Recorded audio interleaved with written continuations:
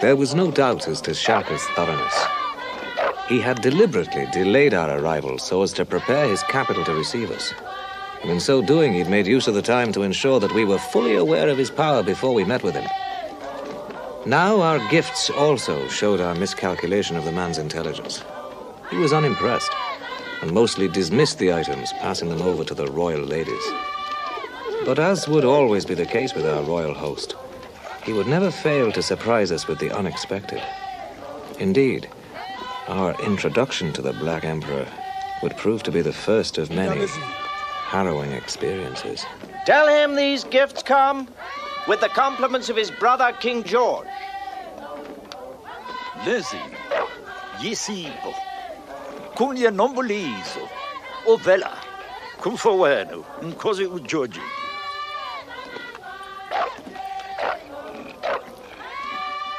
Awungitshengise leya nto semahlweni leya nkonjane. He wants to see those things on your face, Mr. Fynn. Your glasses.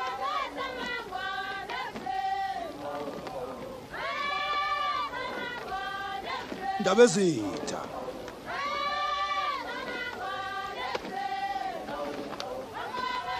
Ndabezitha.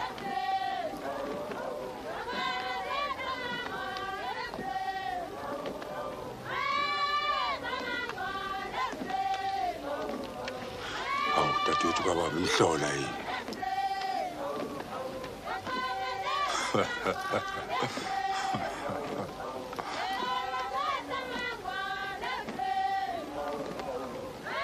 Lento ayifuni ukubona umhlaba njengoba unjalo. This man does not want to see the world as it truly is. Does anybody?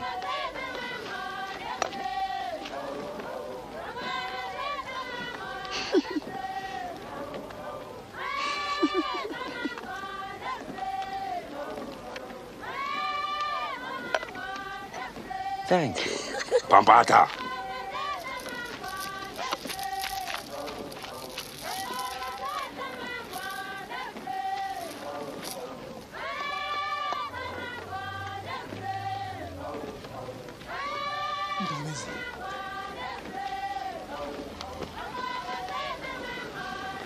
Ndabezitha.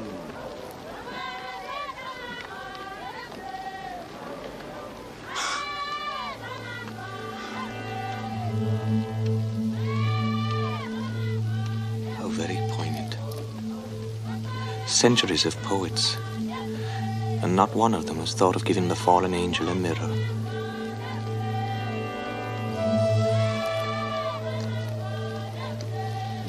Inkosi yenu George, ingumuntu onjani?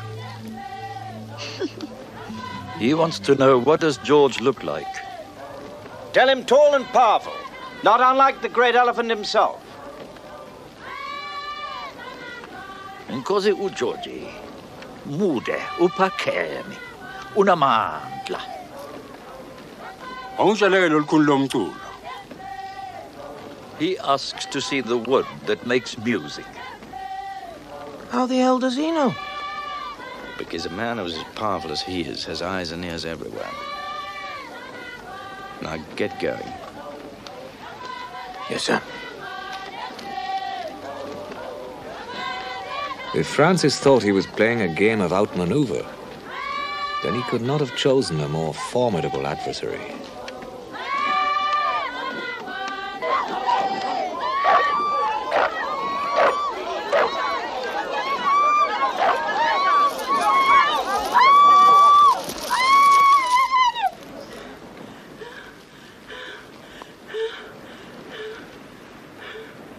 Le kwelakini impilo yomuntu ngabe isezandleni ezikabani kwezenkosi noma kwezabalandeli bayo. In your country, he asks, to whom does life belong? To the king or to his subjects? In our country, each man is lord of his own life, and only his own life. King included, tell him. Kwela kubo, wonke umuntu usiphathela impilo yakhe nenkosi isiphathele iyayo impilo. Inkosi yanithumela impilo ukuba nihlasele.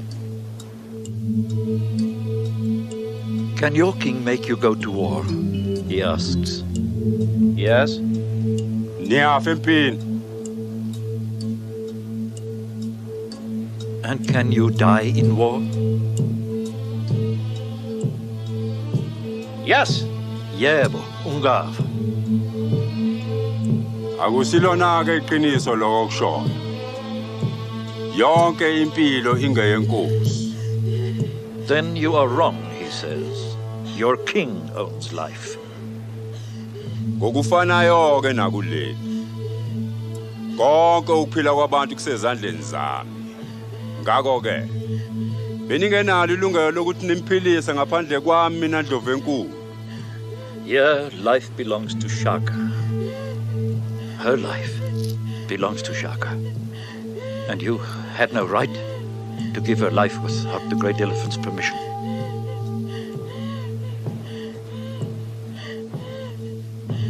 He's going to kill her.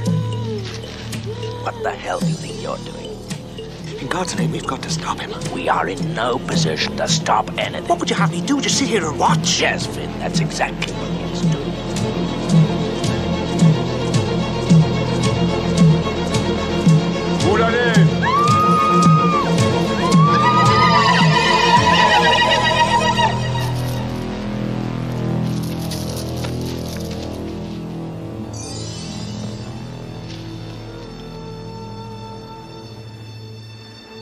Esikhathini esizayo amandla enu kufanele wasebenzise ekusizakaleni kwami mina Ndlovu. He says that in the future, you will use your powers for the benefit of the great elephant. Wemgobozi. Abasebenzile ufakazi balokho. Nangiya abamfusi. He says, if we whites truly possess these powers, let them prove it. Let them resurrect her again.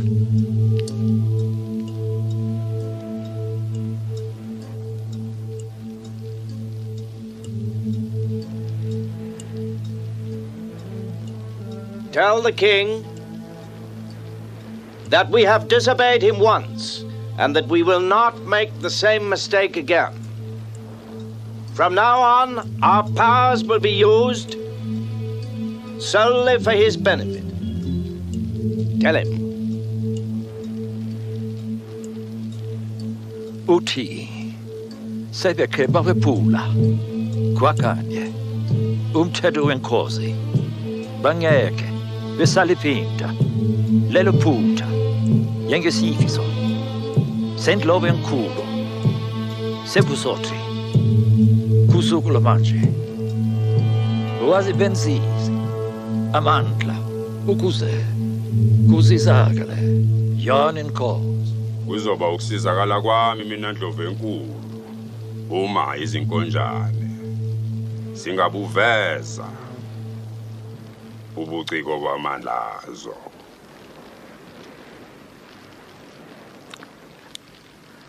He says it's exactly for the benefit of the great elephant that the swallows must prove their powers.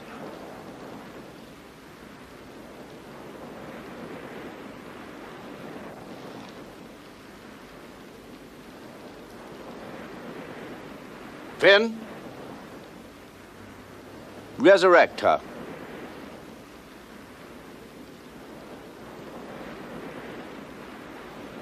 You're mad. No, I'm not mad. But you were when you jumped into that grave. Now you do something or you'll be digging ours.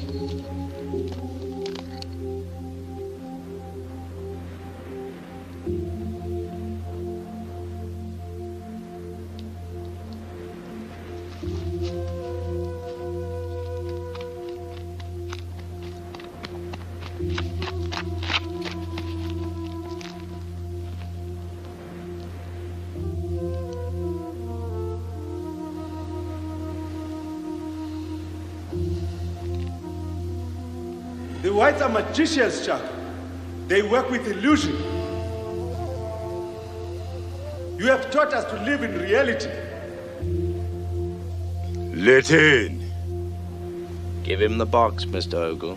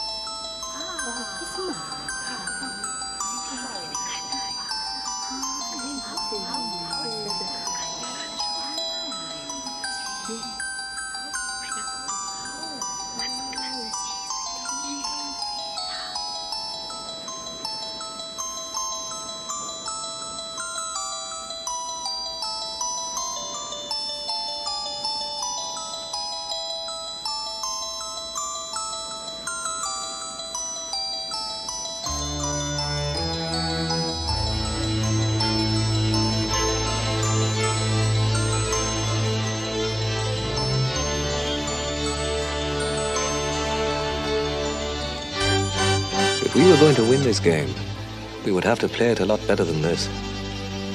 For the pieces had been set, and checkmate could mean death for all of us.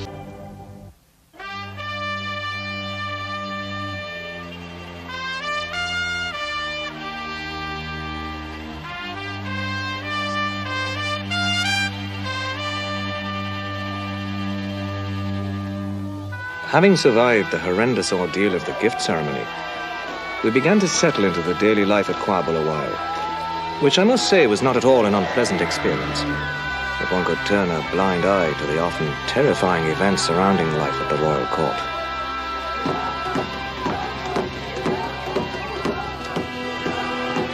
We, however, contrary to our fears, were treated with the greatest courtesy. We had miscalculated the man's intelligence. It was clear that he knew enough about the Cape Colony and the whites to make him suspicious of our motives. From the start, he adopted a conciliatory attitude, while at the same time making us fully aware of his ability to destroy us, and possibly the Cape Colony, if he so desired.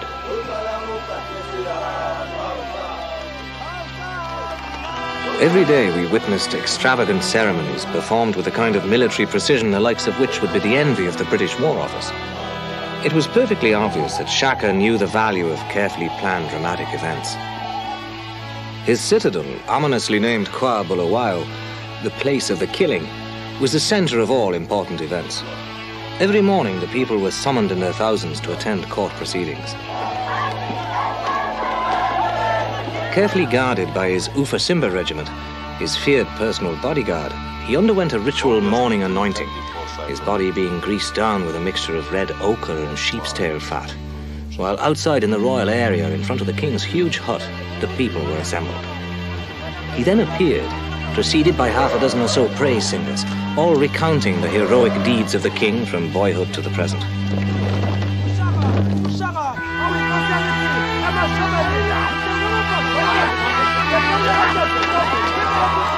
The people, in one voice, would echo the praise singers, shouting and crashing their shields.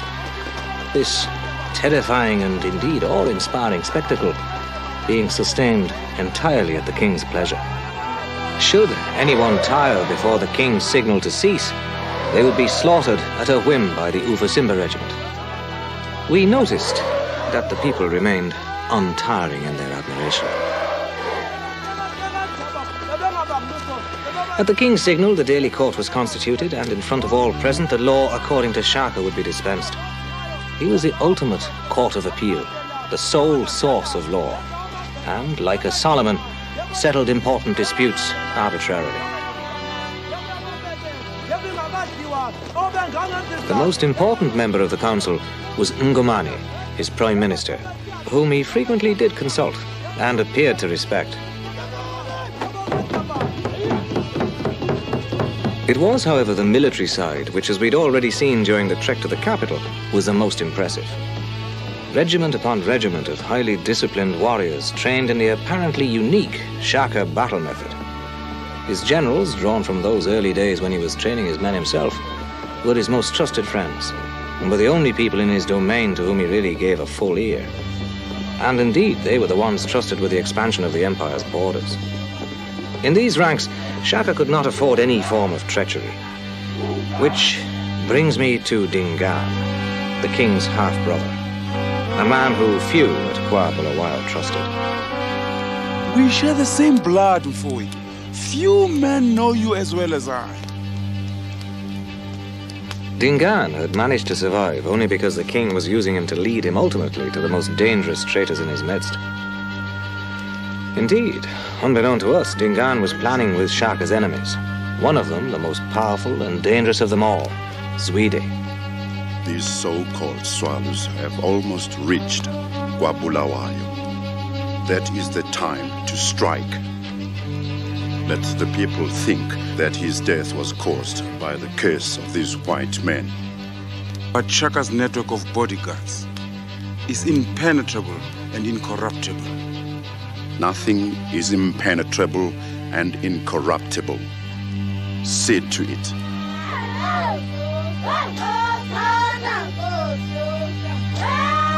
So it was that day by day we were to be drawn deeper and deeper into the intrigue surrounding the king. Francis was determined to play the game in any way he could, and as long as it was advantageous to our venture. He almost recklessly indulged the king's belief in our supernatural powers, despite the fact that with every move our position became more precarious. And what was more important, it would become increasingly difficult for us to extricate ourselves from the complicated situation we were getting ourselves into. Steadfastly, I disciplined myself into setting down the events and intrigue taking place around us. Indeed, it was a world so far removed from our experience that not even the most imaginative storyteller would have envisaged what the court of King Shaka was like.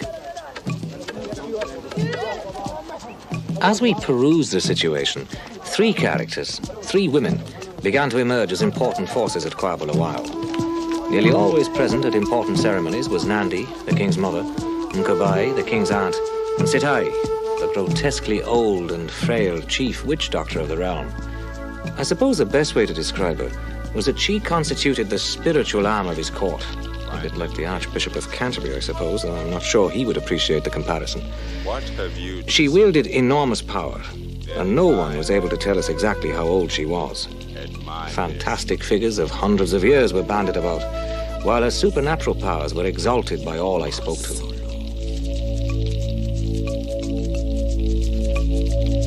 But it was Nandi who was to emerge as the most powerful force in a story which, as I began to piece it together, became increasingly difficult to believe. Tales of supernatural forces, great prophecies, and magical witchcraft surrounding a king's power and the making of his spear.